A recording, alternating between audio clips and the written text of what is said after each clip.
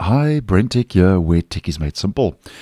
So it seems that Microsoft is working on a redesigned keyboard manager for the PowerToys utility app.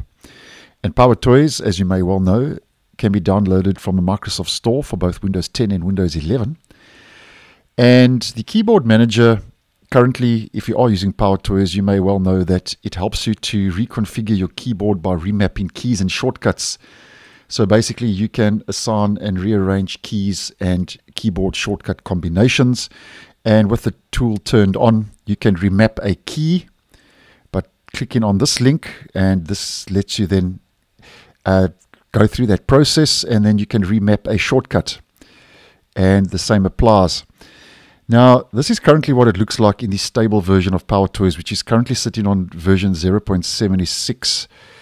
And as spotted by DeskModder, as mentioned, it seems that the keyboard manager may be getting a bit of a visual redesign layout change. So if we just head over to a screenshot provided by DeskModder, it's still early days, but this will give us a general idea as to what Microsoft is working on with this new redesigned layout for the keyboard manager. Now, we can see a couple of different things. We can see at the top here, we have remapping, so we have our original keys, then we have the new keys that you've selected, and here's the applicable apps that will be launched. And obviously you can toggle each of these different shortcuts on and off. And then at the top here, you've got a selection of different items like programs, so you can select and assign programs, apps, text, and URLs. And I actually quite like the look of this new layout. I think it just puts everything more into focus and context, where the previous layout or the current layout kind of seems to be a little bit kind of all over the place, for want of a better word. And if we head to the next screenshot provided, this is just a GIF with the whole process in action, which will give us a general idea more or less what to expect.